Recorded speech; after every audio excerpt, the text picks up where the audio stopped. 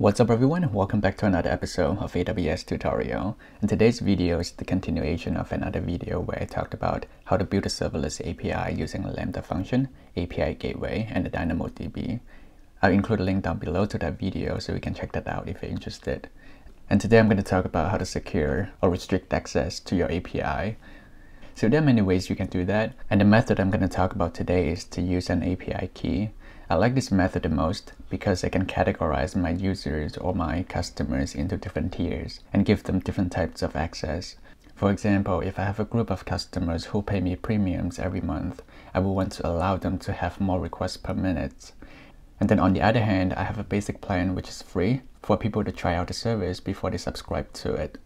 So I want them to have less requests per minute to my API. So this way I can set up my API to serve my customers in different tiers. So without further ado, let's get to it. Alright, so right now I'm on the AWS console. What I have here is I just have an API that has two methods. One is a post and then the other one is get. And I only have one stage, which is prod. And right now I just have it set up to return some dummy data, and it's currently open to the world.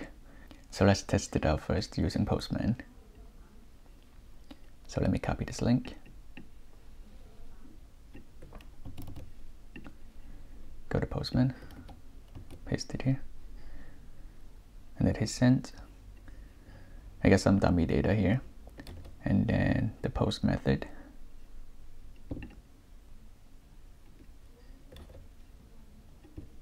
Do post. I'll just give it a body. And then hit send. It's successful. And obviously we don't want our API to be open to the whole world in our application. And right now I'm going to show you how to restrict the access to it. So I go back to the AWS console. I'll go back to resources.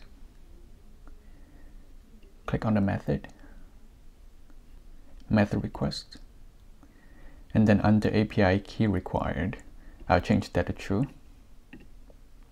Hit the check mark. And then make sure that I do that for all the methods. I want to restrict access.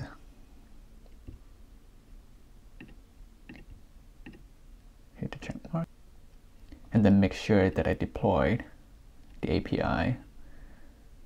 And we only have one environment.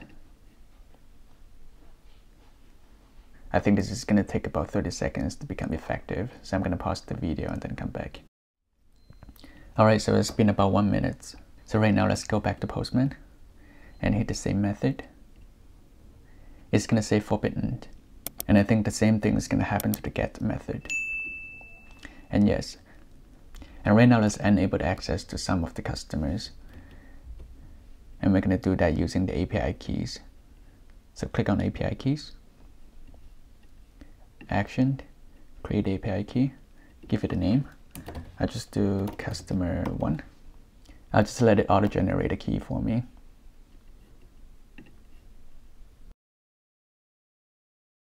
And this is the API key that was auto-generated, and we're going to give that to the customer to use. But before we do that, we need to do one more thing. So let's go back to APIs. Select the API that we want to restrict access to. And then usage plans. Hit create. I'll just call it premium plan. Let's do 1,500. You can customize it the way you want it. Quota. I'll just do 1 million. And then hit next. And then I'll add API stage. I choose our API and the prod stage. Click the check mark. Hit next.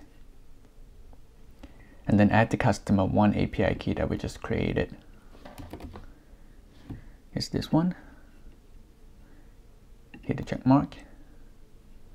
And then hit done. Alright, so this is done. I think it's going to take about 30 seconds as well. So I'm going to pause the video and then come back.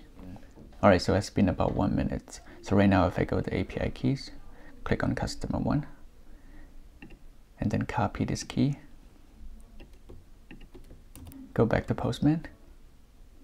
Now the method is still forbidden, but if I go to headers, add another header called X API key, and then paste the key that we just copied,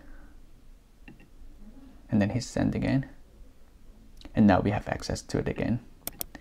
And the same thing is going to work for the post method.